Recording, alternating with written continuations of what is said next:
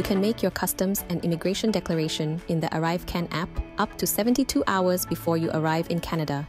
After installing the app, create an account. Sign in to your account.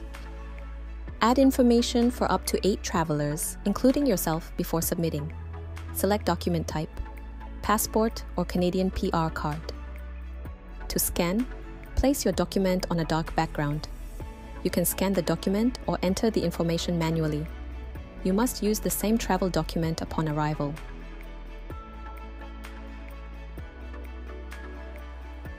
Start your advanced CBSA declaration. Tap I consent to provide your consent to collect this information. Select the arrival airport and date of arrival. You can only select the date within the next 72 hours. Select the travelers for this trip.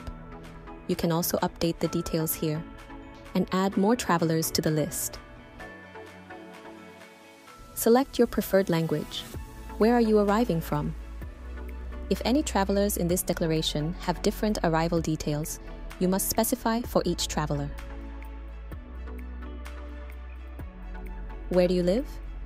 If this is your first time entering Canada for work or study, or if you are a visitor, provide your current foreign residence. Temporary residents with a valid work or study permit should enter their Canadian residence.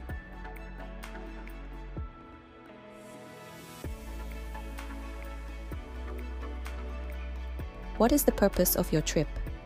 You can select more than one answers.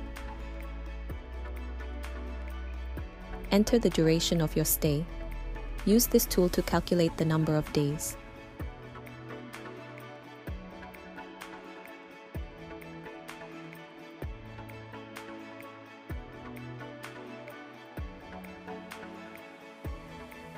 Do you exceed your duty-free allowance? Are you bringing into Canada firearms or other weapons? Are you bringing commercial goods? Live animals? Meat, food, plants, wood or animal products? Currency and/or monetary instruments totaling 10,000 Canadian dollars or more?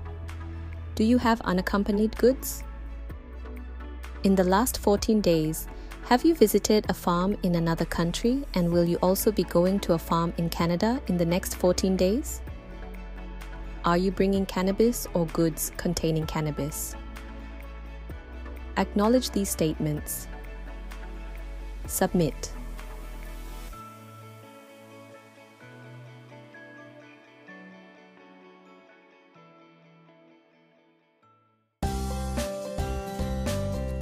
You can make your customs and immigration declaration using advanced declaration in the ArriveCAN app up to 72 hours before you arrive in Canada to save time at the border. If you choose not to submit your declaration in advance using the app, you can complete it at the airport kiosk or eGate after arrival. When you arrive at the terminal, follow the signs to arrivals. If you used advanced declaration, go to a kiosk or eGate to retrieve your confirmed declaration receipt. Up to 5 people may use a kiosk as a group upon arrival. Many more kiosks are available in the Canada Border Services Agency (CBSA) Immigration Hall if there is a long queue here.